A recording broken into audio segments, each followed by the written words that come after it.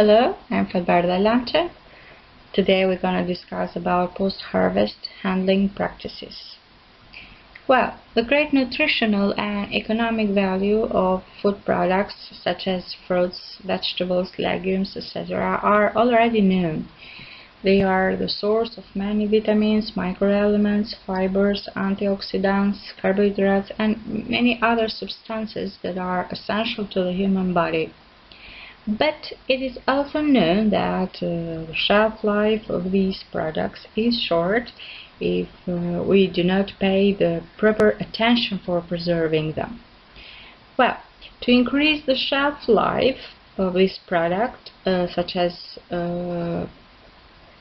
fruits and vegetables, to increase also the quality of these products, several factors must be considered, such as harvesting time or harvesting methods or modes of transport, storage condition, etc. Well, in this lecture we will discuss about the characteristics of raw material that might be considered for processing and conservation. Their cleaning methods, some minimal processing techniques, as well as the impact of post-harvesting techniques in maintaining the quality of this processing material. Food processing is generally seasonal, not only for consumer demands but also for raw materials. For example, let's talk about olives. Which is a seasonal product. They can be harvested only once a year. For example, in Mediterranean area, they will be harvested between October and December. I emphasize Mediterranean because different climatic zones have different maturity of the products and, of course, different harvesting time. But even being a seasonal product, consumer demand for olives or olive oil is throughout the year. All the year they want to consume olives, even olive oil, and therefore the preservation of olives through different techniques and the production of olive oil allows this product to be available for all year. But there are some other products that are available through the year, such as milk, for example, but even the availability of this product during the year also can be determined some unpredictable factors such as weather condition or animal fertility that may affect the production performance of the milk. Milk is distinguished for its nutritional value as well as for the variety of its byproducts. Butter, cheese, yogurt, etc. are byproducts of milk that are consumed throughout the year. But there are some seasonal byproducts such as ice cream that it is produced, of course, by the milk, which have a high demand during the summer, especially during the summer, because it's a product that might be consumed even in the winter in some areas. Thus, it's clear that the consumer demands are variable throughout the year, and it is the producer who has to deal with the provision of and fulfillment of these consumer preferential requirements, and particularly he has to deal with the production and the preservation of the nutritional value of food products. Food producers want to have or must have a continuous supply of raw materials where the composition of and the quality of these raw materials are constant and the prices are predictable. But this can happen only in the ideal world, because the real world is totally different. In reality, food processors are always in touch with agronomists or growers, with those who can provide these products, these raw material, to synchronize their requirements for the raw material, which must be of a high quality and particularly adaptable for food processing.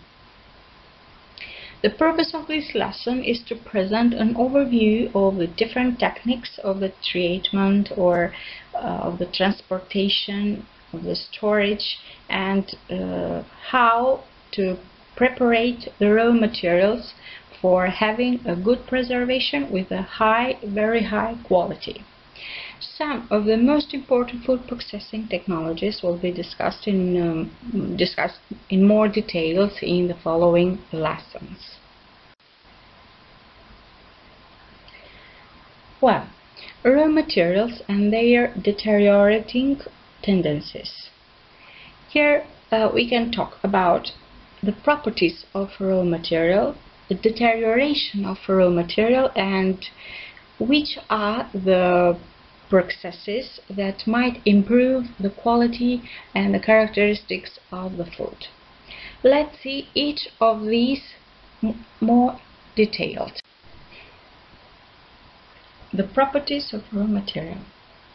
Well, the selection of raw material is of great importance for the quality of the processed product.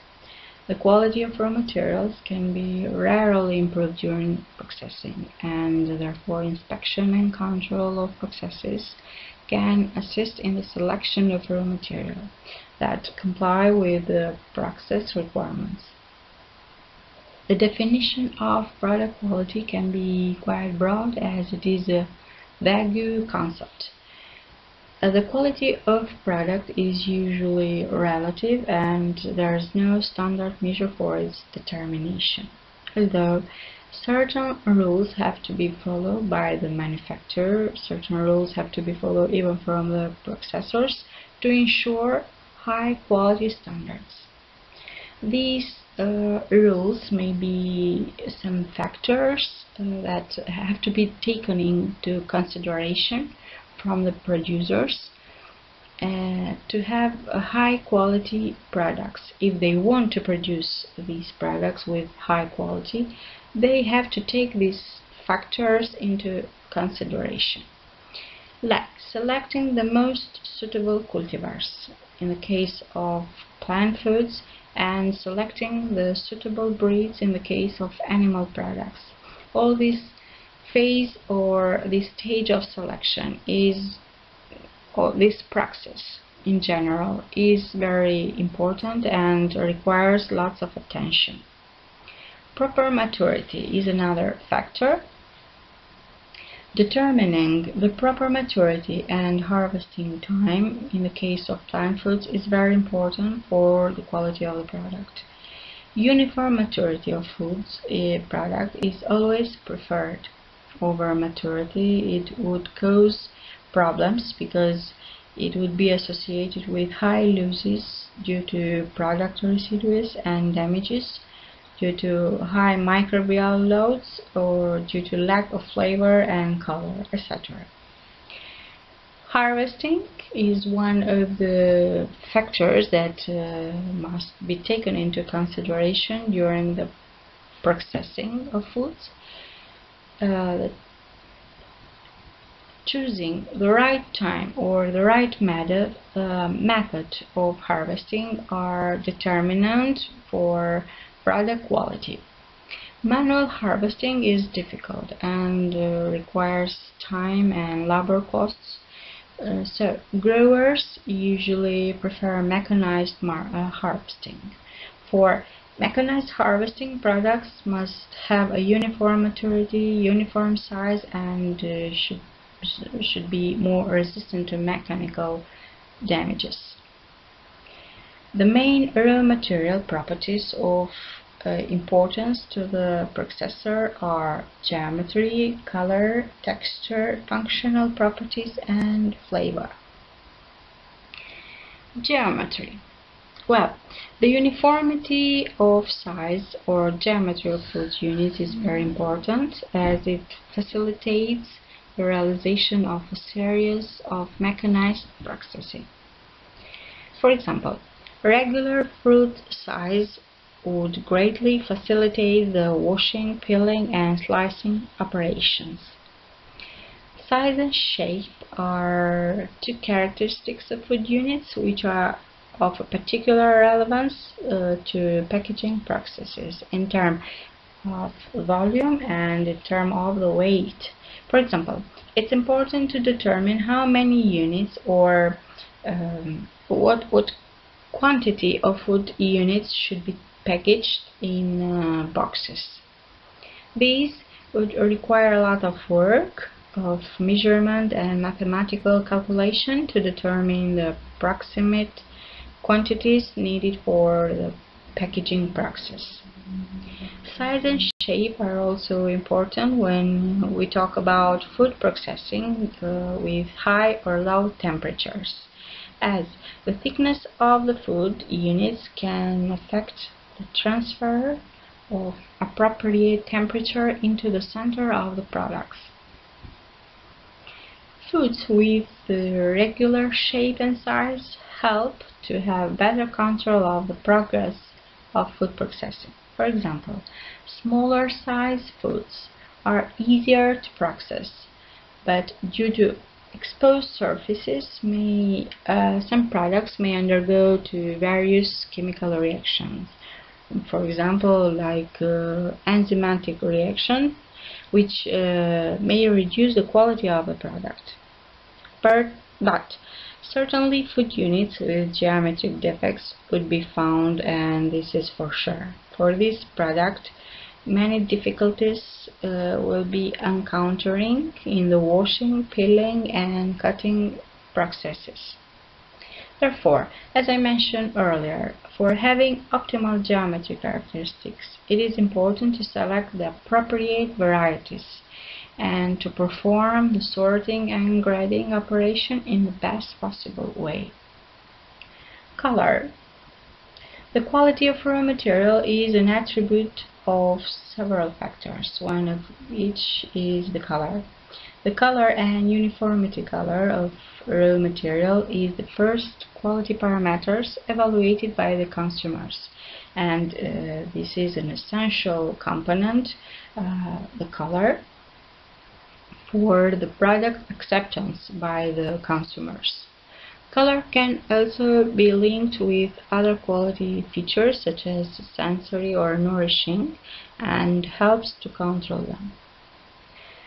Control of color of raw material, for example fruits and vegetables, came from their natural pigments, where the main pigments that we can mention are chlorophyll, which is responsible for the green color, carotenoids that are responsible for yellow, orange, and red color, anthocyanins, that these pigment or polyphenols are responsible for red and blue color, and flavonoids that are responsible for yellow color. All these components, usually the components that are responsible for the color of the product, are polyphenols. And what is not worthy is that the color of the fruits and vegetables varies according to the stage of maturity, varies even from the variety, etc. There are certain factors that affect the changes of the color. The selection of raw materials for processing cannot be influenced so much by the color, because through the processing the color will be changed. When raw materials will be treated with low temperature, like freezing or freeze drying, etc., the color will change slightly, but when it comes to high temperature treatments or more intense processing, the color will be changed significantly. An example here we can mention frozen peas, where they turn from light green to dark color, and this conversion happens because the conversion of chlorophyll to phytin. Since the treatment spoil the color of the products, manufacturers have worked to preserve the color through various forms, but the use of additives, both natural and artificial, has resulted in more practical solution. However, when it comes to color as well as the other quality characteristics such as texture, it is worth noting that not all the varieties can be treated for the preservation. For example, some varieties of potatoes are subject to browning during heat processing due to the Maillard reaction, but this change in fried potatoes is desirable, but in canned products, browning would be a major problem. In conclusion, regarding the color, there are two main aspects that are important when you have to choose the raw material: the stage of maturity and classification by the color. Texture, another factor that influences the quality of raw material, is texture. This characteristic is especially important when these raw materials are going to be processed. During food processing, a number of structural changes occurs in the food due to loss of moisture, protein denaturation, starch gelatinization, etc. Due to these changes, we understand that the selection of raw material for food processing is closely related to several factors such as the variety, stage of maturity, etc. Raw material must be selected with a robust texture in order to withstand the mechanical stresses during processing, but also to ensure that their quality and taste are acceptable to the consumer. Fruits and vegetables should be selected in the proper ripening because only these products have the correct structure after processing. Let's take peas again as an example. For freezing, will be harvested earlier than peas for canning. So, it's the same product, but it changed the harvesting time because of the final product. If having different technological processes for the same product, but it is necessary to choose the right harvesting time for this product, as in the example that we mentioned. Functional properties. Such components as water, carbohydrates, protein, lipids, mineral, additives, etc. contribute to the nutritional value and sensory properties of raw material. It is precisely the combination of these properties that make up the functional properties of raw material. We should know that during storage and post-harvest processing, this component varied depending on storage condition, but also on the chemical composition of these products. Familiarity with chemical and biochemical composition of the raw materials and their post-processing behavior helps the manufacturer to make the right decision to control the desirable and undesirable reaction, as well as select the optimal storage parameters. Flavor. The flavor or the aroma is a subjective characteristic.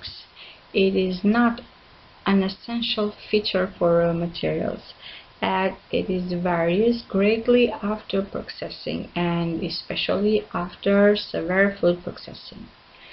Food aromas are often improved in the food industry through the use of natural supplements.